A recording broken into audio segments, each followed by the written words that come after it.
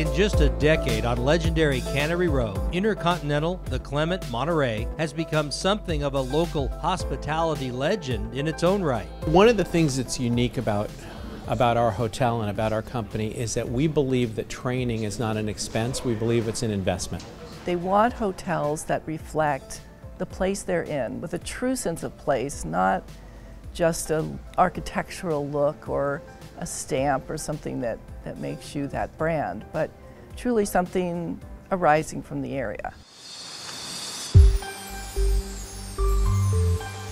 One strength that makes a stay at the Clement delicious is the waterfront sea bar and restaurant, and executive chef Matthew Bolton. I have a fisherman who will call me literally from the boat at the wharf when he gets in, and I got sea bass today, can you take it? Or wild salmon is probably one of my favorite local fish to source because they're so fresh. You have to let them rest for a couple days before you can fillet them.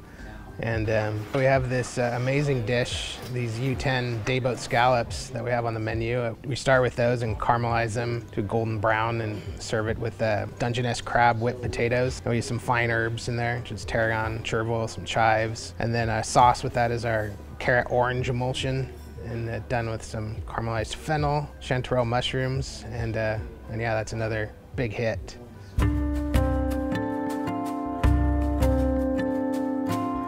Putting an unforgettable finish on any meal is sous chef and dessert artist Michelle Lee. One of our most popular desserts is the Clement sundae, and it's 3 scoops of house-made ice cream. I tried to change it seasonally. Right now it's a Valrhona chocolate ice cream, a buttered popcorn ice cream, I love popcorn, and then a blueberry ice cream.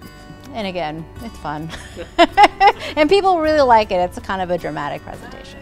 You just have to really love food and really like to work hard. And a lot of people don't realize that. And you just have to know what you're getting into, I think. And the passion, it has to be there, of course. Owner and developer Clement Chen envisioned this property that was once a blight on Cannery Row, remaining in undeveloped limbo for decades. It really is a spectacular site. In fact, the landowner said to me, he said, nobody's going to build in front of you, and it's a fabulous site.